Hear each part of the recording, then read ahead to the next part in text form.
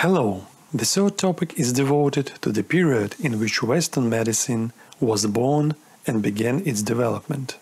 It is about the time when a rational approach to understanding the disease began to prevail over the mystical.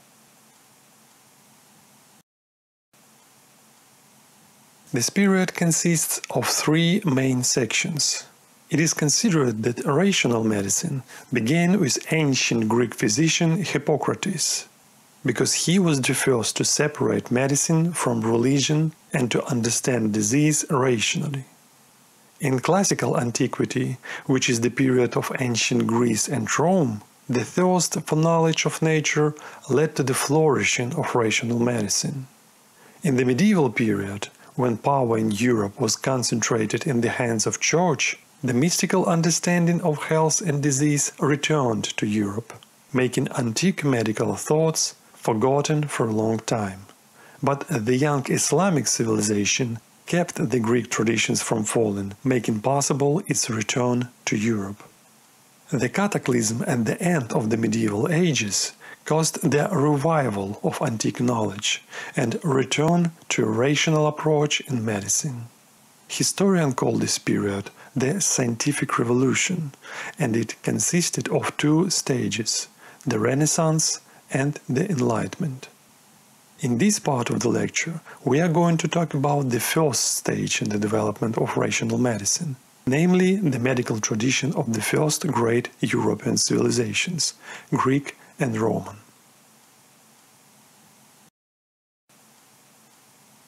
As in previous periods, in ancient Greece, medicine was also initially based on the belief in the supernatural origin of diseases.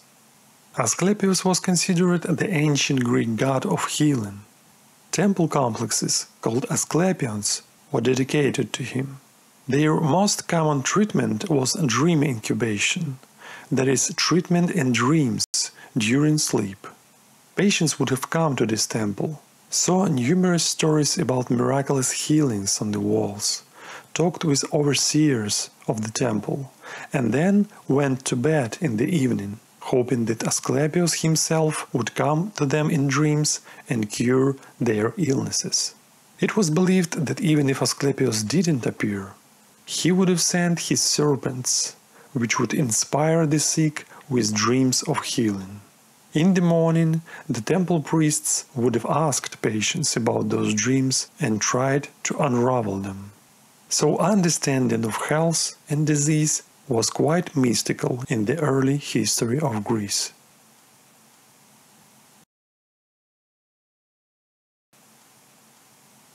But in the 5th century before Common Era, there were doctors who no longer wanted to believe in supernatural causes of disease. One of them was Hippocrates from the island of Kos. He criticized mystical approach in medicine and insisted that only with reasoning the cause of diseases can be discovered, and only human mind can be useful in search for a way to treat patient. Therefore, his approach is called rational, from the Latin ratio, which means reason. Thus, Hippocrates became the starting point of the approach that shaped Western medicine, namely the separation of medicine from mysticism. But we have to understand that if for his times Hippocrates' ideas appear to be progressive and rational, in our times many of what he thought to be rational looks still pretty mystical and primitive. The poor knowledge of human anatomy and physiology held medicine back and didn't let it completely free itself from the outdated worldview. Hippocrates expressed his rational thoughts in many books. After him, his students and followers expanded this set of books with great amount of their own works. But their names didn't survive. So later, all this primary set of books on Greek rational medicine received a general name, the Hippocratic Corpus. In total, this corpus includes about 70 books, but no one knows which of them were written by Hippocrates himself and which by his followers. The main concepts that are expressed in this corpus are rationalization of disease, the idea of health as a balance of liquids in human body, the ability of human organism to heal itself with the help of nature, and the holistic approach to the patient. Hippocrates saw the cause of disease not in supernatural forces like many of physicians of his times did, but in natural factors. His attitude to mystical medicine is brightly expressed in his famous book on epilepsy.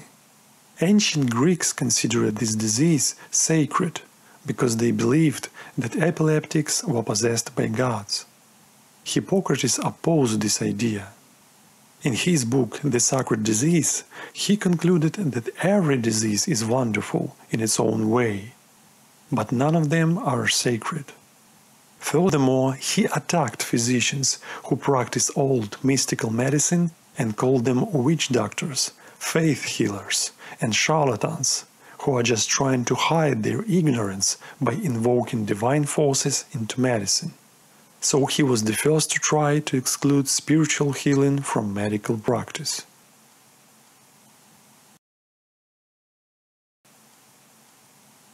Hippocrates named the brain as the real source of the epileptic seizure, and thus became the first one to connect the consciousness and mental functions of a person with the brain, and not with the liver or heart, as Mesopotamians and Egyptians did. However, this idea of Hippocrates was ahead of its time. After only a century, another Greek scholar, Aristotle, made observations of chicken embryogenesis and noted that the first movement of living being occurs in the heart. Therefore, he opposed the idea of Hippocrates, and the heart again began to be considered as the center of life. And even now our language keeps the memory of this ancient idea, because we often attribute feelings such as love, fear, and excitement to our heart, but not to our brain. Despite the fact that Hippocrates correctly pointed out the origin of epilepsy from the brain, he attributed the cause of this disease not to abnormal electrical activity in the brain, as we now know, but to the imbalance of internal substances, namely to an excess of fluid, which led to the blockage of airflow to body parts. In his opinion, this blockage caused numbness of the limbs and shutdown of the brain. In confirmation of his idea, Hippocrates pointed out to a typical for epileptic seizure extensive drooling and foaming at the mouth. He interpreted these symptoms as the body's attempt to get rid of excessive fluids. So it indicates that just like prehistoric people and first civilizations, Hippocrates and his followers believed that health was in balance and disease was in imbalance. The only difference was in that the Hippocrates understood the balance in body not as proportional amount of energy or different substances, but as the balance of specifically fluids.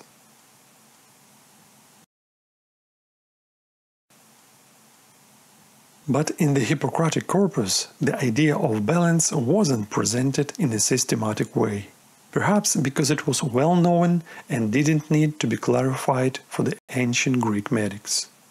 Only many centuries later, in Roman times, when Hippocratic medicine began to be more and more theorized, another Greek physician, Galen, systematized, commented, and expanded all the knowledge from Greek writings and introduced the so-called humoral theory, because in Latin the word humor meant liquid.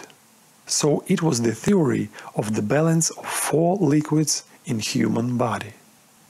This theory dominated Western medicine and served as the basis for understanding health and disease for many centuries, until its refutation in the second half of the 19th century.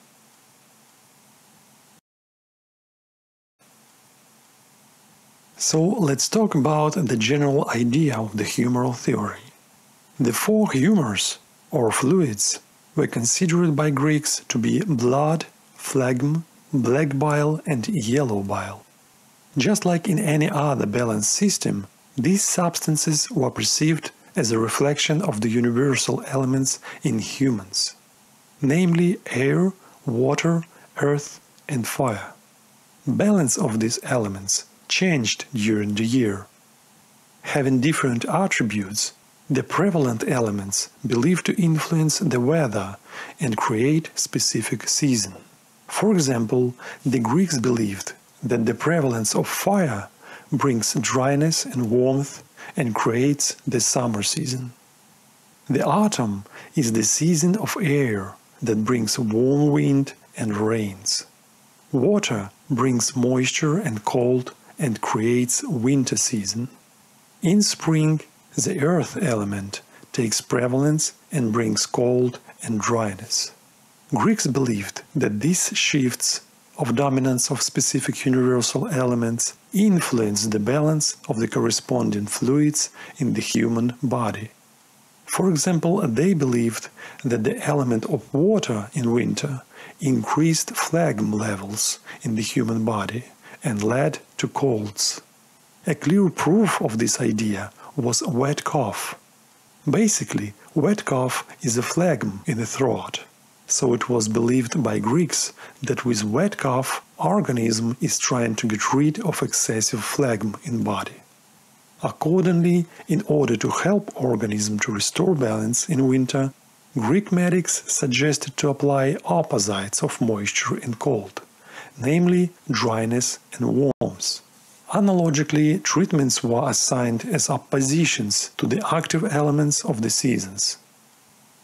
Warm drinks in spring as opposite to coldness and dryness of earth, cold drinks at summer as opposites to fire, and dry cold food in autumn as opposites to air element. This is very simplified representation of humoral theory. In reality, it was much more detailed, and the year was divided not only into 4 seasons, but also into many astrological phases. So, just as in Mesopotamia, Greek medicine was largely dependent on astrology. In the Hippocratic corpus, we can find a lot of advice under which constellation specific disease would be treated more effectively. This approach has been preserved in Western medicine for a very long time. And even now, some doctors believe that certain constellation can affect the success of the treatment. According to humoral theory, to restore balance in body, physicians had to identify the excessive fluid and return it to normal state. For example, to get rid of excessive phlegm or bile, the Hippocrates prescribed diuretics, vomiting, and laxatives. But most of diseases were attributed to excess of blood, and the best way to get rid of the excessive blood was bloodletting. So with time, this method of treatment was becoming more and more popular in Western medicine. In medieval times, some uneducated medics tried to cure with bloodletting any disease, starting from cold and ending with plague. Even in the first half of the 19th century, bloodletting continued to be one of the most applied methods of medical treatment in European clinics.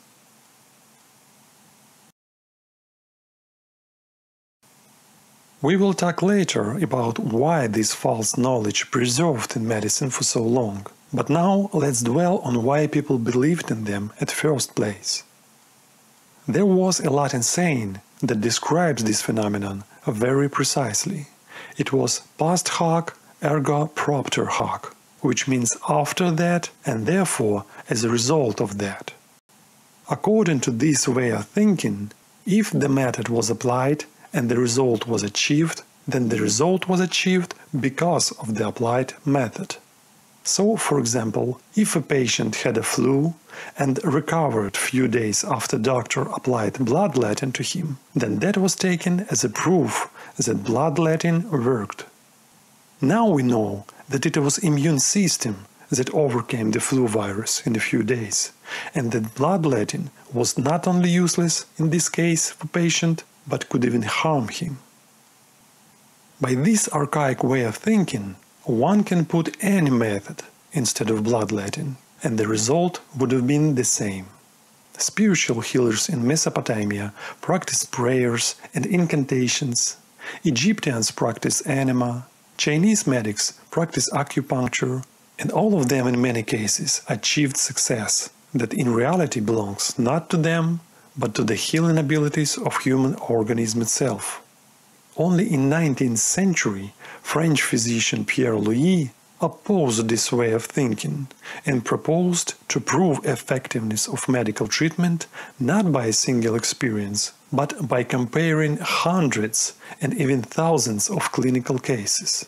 He proved that bloodletting was not effective at all, and that some diseases could have been cured faster and effectively even without any intervention than with bloodletting. But until that time, primitive methods in medicine prevailed. But the interesting part of this story is that Hippocrates understood the ability of human organism to cure itself.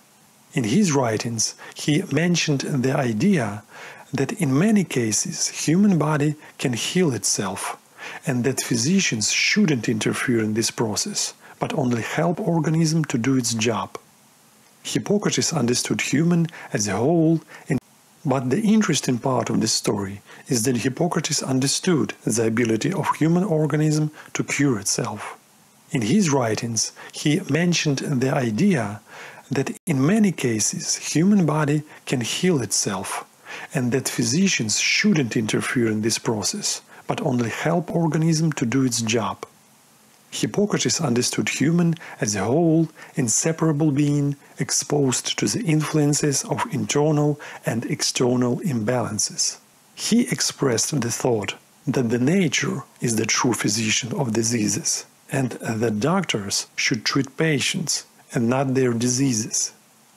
By that he meant that the true purpose of medical care is to understand the patient as a unique being, identify the source of the illness, and create an environment in which illness will vanish by the force of nature. That's why he recommended physicians to pay close attention to the environment in which patient lives, his lifestyle, character, appearance, habits, and then listen carefully to what he tells about his illness. The aim of this procedure, according to Hippocrates, was to understand the patient rather than to classify his illness. In other words, he emphasized that the patient is the one who should be treated and not his disease. But this Hippocratic patient-centered approach was soon faded and replaced with the search for quick and universal healing practices, like purifications and excessive bloodlettings. But almost in every historical period, there were physicians who adhered to the Hippocratic approach and insisted on the need of focusing on the patient rather than on the disease. In our time, when patient-oriented medicine is becoming relevant in Western medicine, the views of Hippocrates are becoming increasingly popular.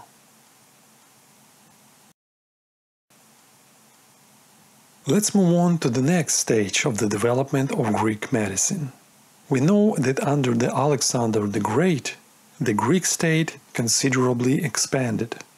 After he captured the Egypt in 4th century before Common Era, Alexander wanted to create a Hellenistic center in Africa. So he built a new large city on Egyptian shore and called it Alexandria. After Alexander's death, his general Ptolemy took Egyptian lands and made Alexandria his capital. Under his rule, in just 1 century, Alexandria became the largest city in the world, populated by people from all over the Greece. Ptolemy himself was a historian and scientist, and therefore respected the art of science. In Alexandria, he created a world's biggest scientific center, called Museum. It was something like a modern university complex, which had buildings for study, lectures, scientific discussions, and experiments. One of the most important parts of this scientific center was the Alexandrian Library, that contained the largest collection of written sources of that time. Another part of Museum that is specifically interesting for us was the medical school. Under the patronage of Ptolemy, Museum became the largest scientific center which attracted the most prominent scholars and students from all over the Greece. One of the students was Herophilus of Chalcedon, who received his medical education at Museum and became a teacher and scholar himself. He wrote a lot of books on different medical topics, from pulse to midwifery, but his true passion was human anatomy. Dissections of human body were forbidden in most places of the world at that time, but Alexandrian ruler was so supportive for science that he permitted Herophilus not only to dissect corpses, but even to perform vivisections, which is dissecting living beings. It is believed that for that matter, Herophilus used prisoners who were sentenced to death. So Herophilus became the first physician in history to systematically perform scientific dissections of human bodies. That allowed him to make a significant breakthrough in anatomy and physiology. For example, he was the first to discover nerves, their role, and their connection to the brain, proving that Hippocrates was right when he told that the brain is the most important part of the body, and not Aristotle, who attributed this role to the heart. Many internal organs were discovered and named by Herophilus. For example, the duodenum means 12 fingers, and it was named like this because Herophilus measured it with his fingers and counted 12. So every time you will see duodenum in your medical study and career, you can recall that more than 2000 years ago, Greek physician Herophilus was putting his fingers on the same organ. Along with Herophilus, at Alexandrian School of Medicine worked another prominent physician, Erasistratus. Together with Herophilus, he systematically performed autopsies and vivisections to study anatomy, as well as nerves and circulatory system. He was the first to describe valves of the heart. He supported Herophilus and concluded that heart was not the center of sensations, but that it functioned as a pump. Erasistratus was among the first to distinguish between veins and arteries, but he believed that unlike veins, arteries carry not blood but air. That is why he called them like that, because arteria means windpipe in Greek. It is believed that Erasistratus became the first Greek physician to oppose the humoral theory, because delving into the real anatomy and physiology of human body, he didn't see any balance of fluids, nor did he see any wholeness of human body. Instead, he suggested that body was composed of little pieces, atoms, that as he thought were fitted with air by nerves connected to arteries. Unfortunately, the works of Herophilus and Erasistratus have not preserved. In the consequent centuries, Alexandria underwent many wars, fires, and destructions. The Alexandrian library was destroyed, and most of its scrolls were lost forever. Nevertheless, some ideas of Herophilus and Erasistratus preserved in the works of other authors, who cited or criticized them. But until the Renaissance, no one repeated the practice of these two Greek scholars to systematically and openly dissect human bodies with scientific purposes. Let's move on to the next stage of the development of antique medicine, the Roman time. In Rome, Greek medical tradition continued to develop, because medical services there was almost entirely in the hands of the Greek physicians. There are two versions of the origin of this trend. One is mythical and another is more realistic. Let's start with the mythical one. According to ancient myth, some major epidemic occurred in the city of Rome. To save the city from extinction, Romans ordered a statue of Greek god of medicine, Asclepius. In Greece, when statue was loaded on a Roman ship, a snake crawled into the ship. Since snakes were considered the personification of Asclepius, salesmen didn't dare to harm the snake and took it with them in the journey to Italy. In Rome, snake jumped off the boat into the Tiber River and crawled onto a small island. After that, the pandemic ceased.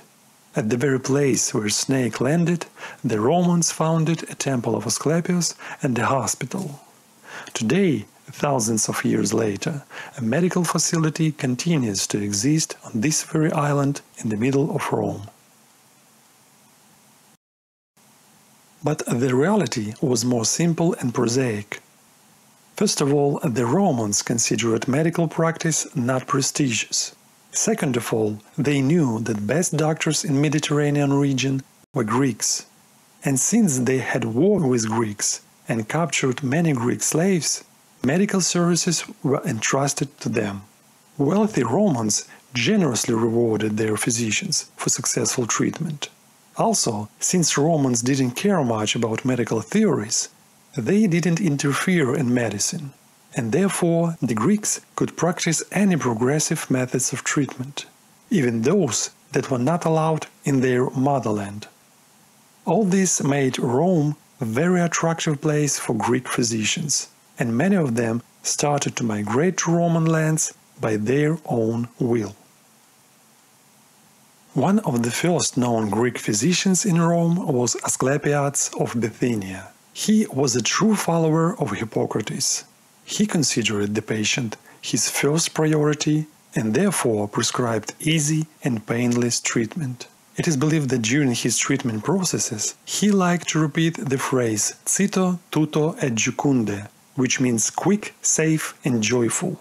This phrase for centuries became a motto for surgeons, because without painkillers and antiseptics, their procedures had to be really quick, and they tried to create for their patients an atmosphere of safety and joy.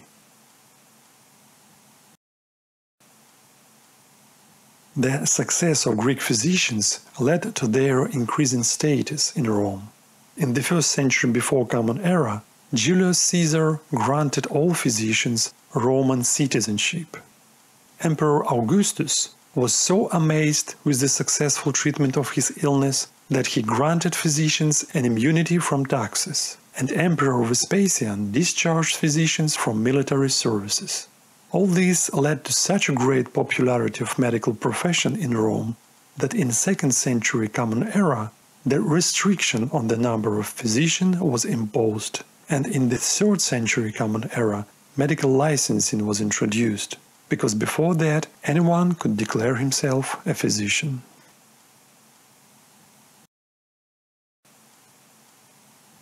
The development of the medical profession in Rome led to the formation of 3 medical strata: physicians who studied medical theory but rarely came to practice, surgeons who wanted to study only by practice and not waste any time on books, and the middle class, which combined theory and practice.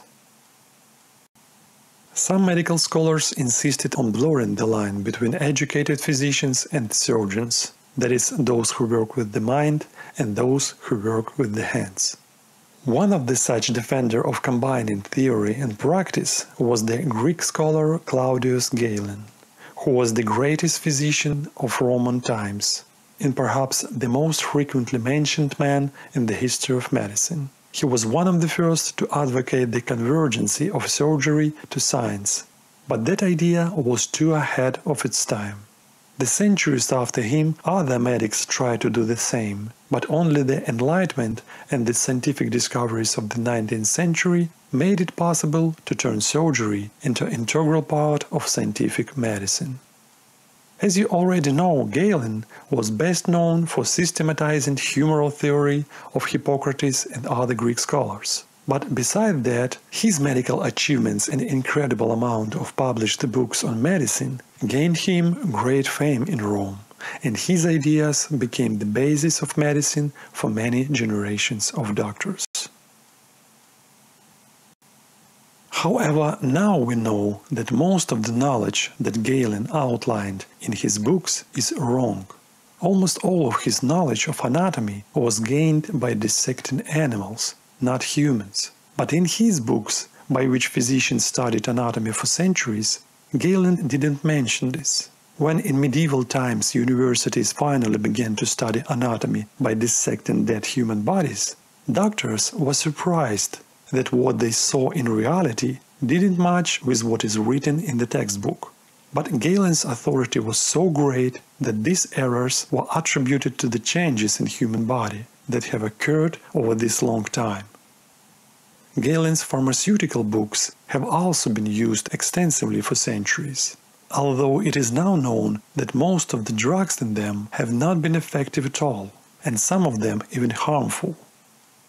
Until the 19th century, wound suppuration was considered a good sign, because according to Galen, pus on wounds was a sign of healing process, namely the stage at which body is trying to reduce amount of fluids in organism and restore its balance. Galen rejected all progressive ideas of Herophilus and especially hated Erasistratus for his disbelief in humoral theory.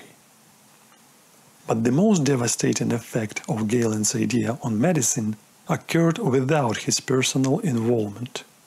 Because Galen often repeated in his books that everything developed according to the divine plan, his ideas appealed to Christians, who turned Galen's legacy into an irrefutable religious dogma. Thus, the critique of humoral theory became unthinkable. As a result, advances in medicine have been delayed for several centuries and have hardly developed during the time of the dominance of Christian Church in Europe. But we will talk about this in the next part of the lecture. That is all for today. See you next time.